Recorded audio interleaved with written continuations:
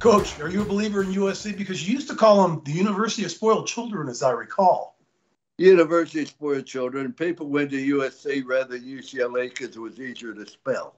And so I always had, because when I was at Notre Dame, I was our arch rival. But I tell you, I love their quarterback. I think their quarterback is a Heisman candidate. I mean, he is playing unbelievable.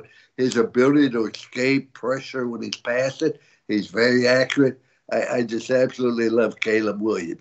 However, I think offensively they're outstanding. Their receiver, Addison, I think it is leading the country in reception, but defensively they have a problem. I know in the opening ball game they ran 3 touchdowns, 3 interceptions back for a touchdown, but I'm not convinced on their ability to play great defense. But I do think they're capable of beating anybody in the country, but they're also capable of losing, as they've had 2 very close games.